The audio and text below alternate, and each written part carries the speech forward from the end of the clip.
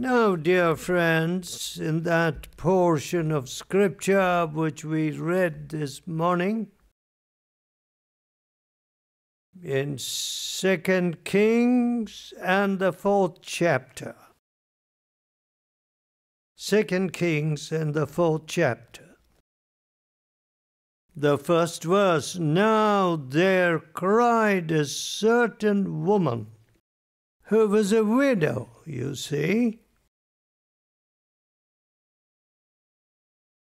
of the wives of the sons of the prophets unto Elijah, her husband having died. Thou knowest that your servant, my husband, did fear the Lord, and the creditor is come to take unto him my 2 sons to be slaves. Elijah said to her, what shall I do for you? Tell me, what hast thou in the house? I have only a pot of oil. So the prophet said to her, go collect all the vessels that you can, vessels that you can possibly collect. And after she had collected them, the prophet said, hey, now all these vessels are filling my house. What shall I do? Pour that oil. You mean a few drops here, a few drops in the other? And the oil multiplied. You know, the oil stands for the Holy Spirit. She held on to her faith. She held on to that indwelling Spirit of God. See, we must not sigh against God. We must not say anything that reflects negatively. Even in the midst of our hardest trial, we should not say anything. God is good. That's it. We get into difficult situations by our own wrongdoing. Most often, they are self-inflicted. God has a way of delivering us. Now, that be filled with the Spirit is something which people don't quite stop and possess. But God says, don't be drunk with wine, but be filled with the Spirit. You know, I met a man who said he would sit down and consume 20 in those places. They drink out of huge jars, more like a pot. And he said 23 pots. And as he sat in the meeting, this man of great violence, who would beat up his wife for coming to the meeting and hearing God's word, he was transformed and he became one of our preachers. So, my dear friends, that pot of oil instead of the pot of beer, the pot of liquor. Don't be drunk with wine, but rather be filled with the Spirit. Filled with the Spirit. You know, people have just said, okay, this particular gift signifies that I am filled with the Spirit. No. There are many gifts. There are many tokens which God gives. But the test of it is holy living. Holy living. When you're filled with God's Holy Spirit, then your life is filled with God's holiness. Holiness unto the Lord. You know, your tongue is sanctified. No more lies. You don't want to speak evil. You know, when you sit down with some people, they just spew out evil. Talk about somebody. Why talk about others? Why can't I talk about what God has been telling me that morning? We don't talk about that. We talk about somebody else. How is that going to help us? No, it's not going to help us at all. Speak not evil one of another, brethren, says God's word. Negative mind, speaking evil, thinking evil. Whatsoever things are pure, whatsoever things are of good report, think on these things. Being filled with the Holy Spirit is that. To the pure, all things are pure. You know, I asked somebody, now, if your car park of your church gets filled with some of the biggest cars, the most expensive cars, and your neighbors drive in on those gleaming, expensive cars, do you shout hallelujah? And generally, they would smirk or laugh and say no.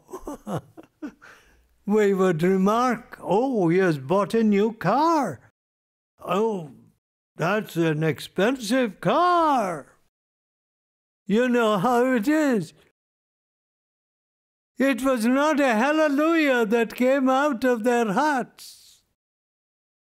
My friend has a lovely new car. Hallelujah. When you're filled with the Holy Spirit, you rejoice. You don't look glum and you don't look at your neighbor. See, look, he's gotten rich.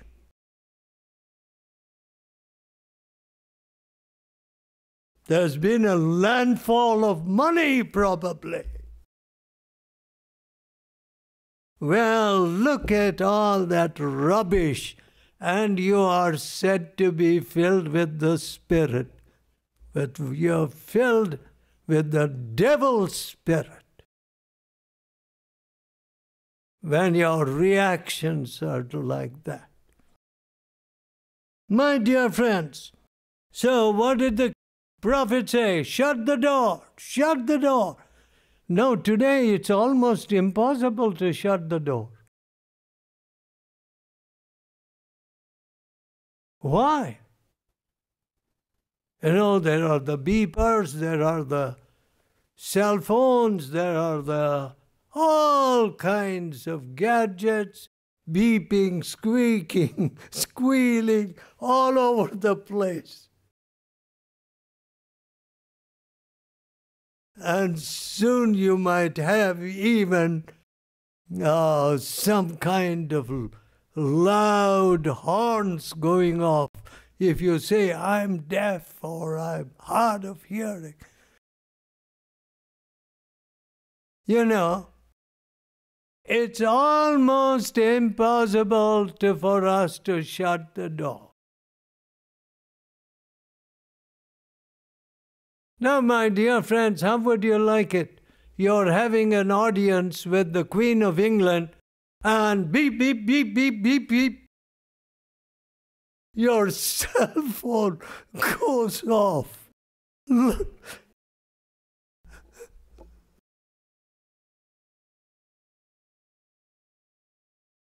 You'll be taken for a madman. And you'll be quickly dragged out of the place. But we are in such a strait today.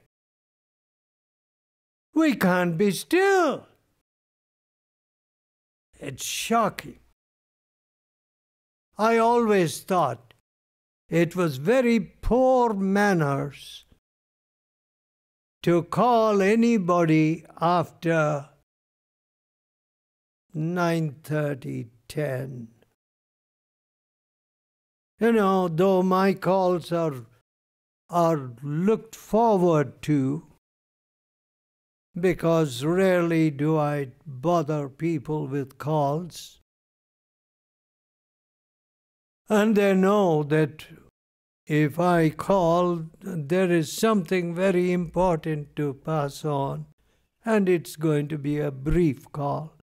However, I always thought it was bad manners, ill-mannered. But nowadays it looks as though people don't bother. They will call at all odd hours to communicate rubbish. Nothing of moment. Shut the door, said the prophet. Jesus said the same. Jesus said, when thou prayest, go into your closet, Matthew 6:6. Shut the door and speak to your Father in secret. Don't keep one ear cocked for the beep beeps. What is God saying to me? We are losing out. You know, we are losing out to all kinds of cheap gadgets.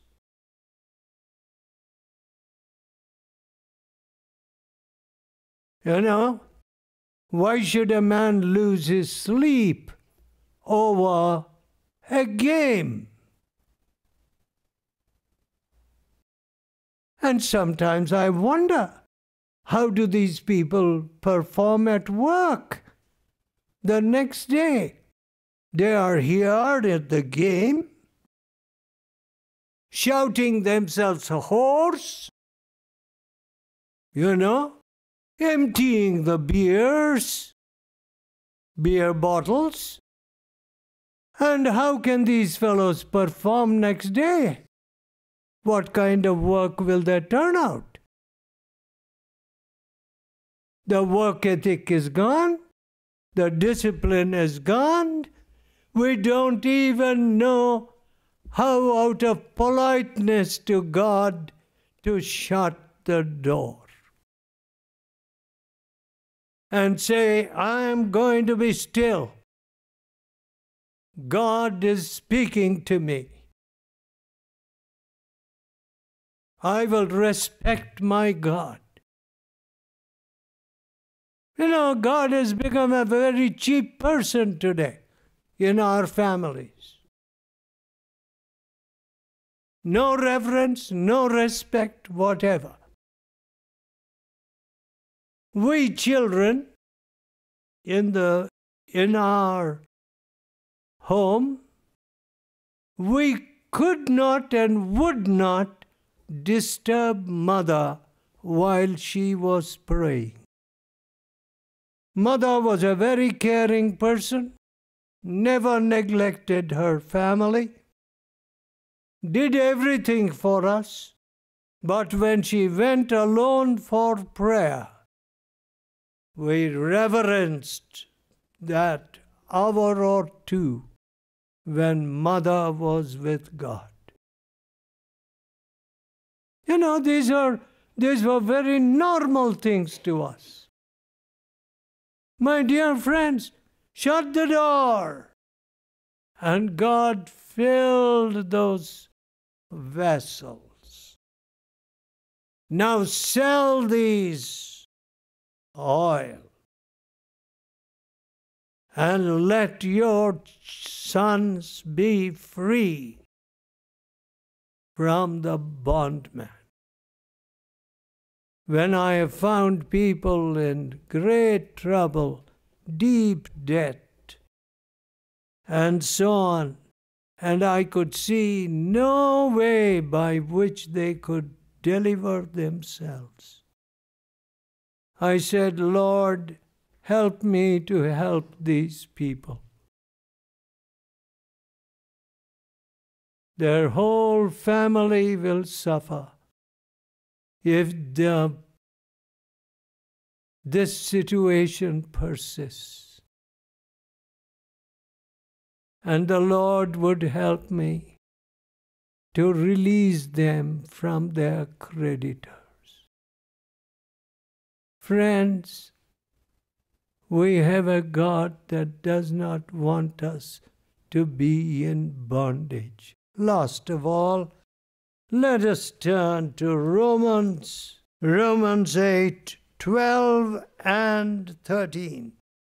Therefore, brethren, we are debtors, not to the flesh, to live after the flesh. You know, here he has been speaking about the Spirit which quickened Jesus from the dead. If he dwell in your mortal bodies, then you too will be given that risen life. So, here, the Word of God tells us that we are not debtors to every whim and fancy that comes to us. Hey, I'd like to do this, I fancy. What do you fancy? One of the common questions today is, what would you fancy? What food? Thai food? Or Malaysian food? Or Chinese? Or what? What is your preference? All right. Some people do have their preferences. And let them please themselves. But must a man or a woman feel obligated to answer every call of the flesh? That way you will be destroyed. The flesh begins to lust after many things. It lusts after somebody else's wife, or it lusts after some neighborhood person. I once told a girl in Indiana, hey, was there any reason for this neighbor man to be writing these letters to you? Did you provoke him by the way you dressed? You know, the skimpy stuff that people wear these days? Did you provoke him? He's a man of 6 or 7 children.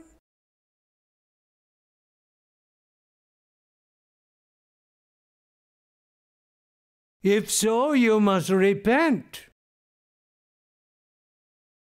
You have no business provoking that man to uncleanness and lust.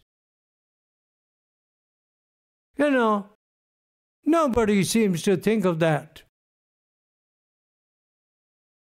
The provocative way of handling your body. We are not debtors to the flesh to live after the flesh. 13th verse, for if we live after the flesh, you shall die. You will die. But if you through the Spirit mortify, that's kill, the deeds of the body, you shall live. Simple, plain truth. If by the Spirit you kill the deeds of the body, you will live. You will be free. Otherwise, you will be in bondage. Are we debtors to the flesh? No. I am a debtor to Jesus Christ. I owe everything to Him. My every breath, of course, I owe to Him. And I am going to live seeking to pay back at least a little part of my enormous debt. Let us pray. O loving Father, we humble ourselves before you.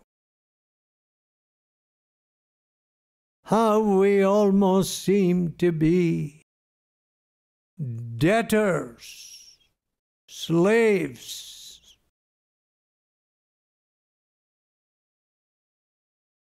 in a manner which cripples us, fills us with fear. Although around us we see America being sold down the river and finding itself in trillions of debt, about which the leaders of the nation appear not to care very much. But Lord, we know that when we become captives to the flesh, our liberties are taken away, our freedoms destroyed. So what is happening in a wider world is just a reflection of what has happened in the heart of the nation. O Lord our God, you want us to be free by your Spirit, free from the works of the flesh, the emotions that drag us down, the fears which tear us apart. By your Spirit, you want us to be free. So help us, we pray. In Jesus' holy name. Amen.